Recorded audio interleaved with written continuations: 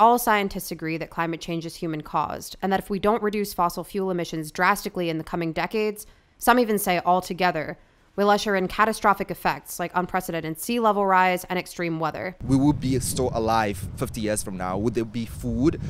I look at how many wars will they be, because when people start fighting for fishing, food, so there's foreshadowing like how will the future look like. It will be like Mad Max. Protesters say world leaders have failed to take the necessary steps to protect the planet.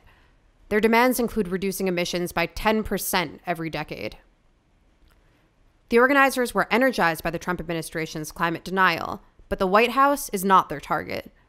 Trump is not our target. Like, he's just one guy who everyone focuses on, but like, he is a lost cause. He's gonna be gone soon, and it's like, this problem was before him and it's gonna come after him. We could get Trump out of office, but the people in power, like the senators, the representative, are the ones literally in the hands of fossil fuel powers. It would be great to get Trump out of office, but that wouldn't be enough. We actually aren't addressing the problem of like campaign finance.